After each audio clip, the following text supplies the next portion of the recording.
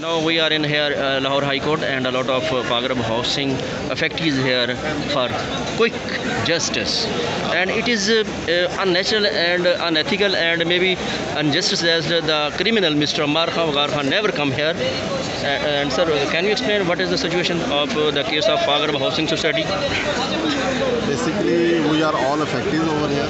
We are gathered here just for the sake of having justice against the crime which Amar Khan and Tar Khan has done for us, against us.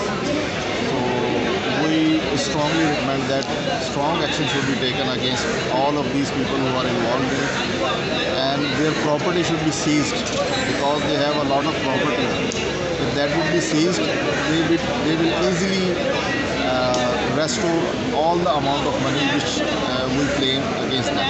The Khyber rate with Khyber rate, current rate, market value? If they give us in Khyber rate, it would be beneficial for us because the worth of the money has declined over the passage of time.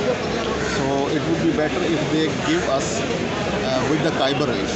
But if they don't give us it in the Khyber rate, but they give us the original amount of money, even then we are satisfied. But it should not be further delayed.